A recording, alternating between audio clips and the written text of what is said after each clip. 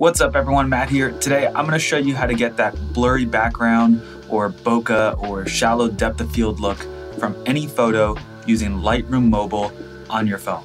Let's do it. Okay, so here we are in Lightroom Mobile. The first thing we're going to do is go to masking, hit the plus, and then select subject.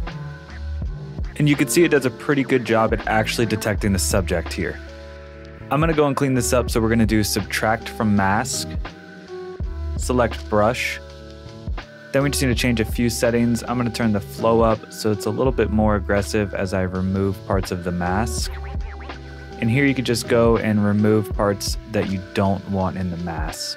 So at this point, it's anything that isn't the car, any of the background, the leaves over here, anything like that. And this doesn't have to be perfect. You can actually go and clean it up later. So we'll just clean up the front here. Try to get some of the tire to show.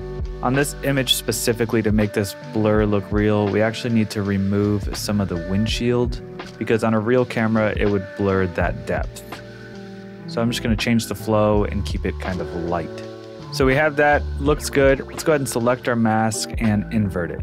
At this point, you can really see which parts you need to clean up, but we'll do this after. Now we'll select detail, take the sharpness and turn it down. From here, you can see it instantly blurs that background, and you don't ever want to overdo this, so sometimes it's good to back it off a little bit and just make it a little bit more realistic. This looks pretty good here. At this point, I just want to get rid of some of the blur that's on the car, so we'll click on our mask and we will subtract from mask. Select the brush, and I like to just touch somewhere to get started, and then we'll go and clean this up. The mirror's a little blurry here, remove that. Go over to the next mirror, maybe the tire could use a little bit.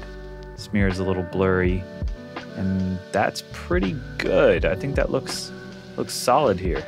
Another little detail here that might help is let's actually make this mask brush really big and actually remove some of the blur on the concrete leading up to the car. I think this is really gonna sell it. So we'll hide these menus and let's just swipe across a couple times. Just to remove a little bit of the blur and see some of that concrete peeking through.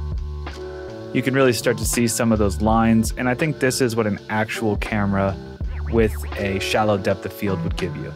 So that looks good. Now let's go over to the healing brush. I'm just gonna remove this line. So we'll just draw all over it, and it's actually just gonna clean it up perfect. That looks great. Last thing to do on this is just add one of my presets. So I'm gonna go to presets, user presets, and select dark and moody. This one's already kind of dialed to give me the look I'm going for on this image. And if you want to download the preset, you can get it for free in the description below. Here is the before, and here's the after. Again, before and after. And that's it. Super simple process. Wanted to make a short, quick video. If you have any questions, leave them in the comments below.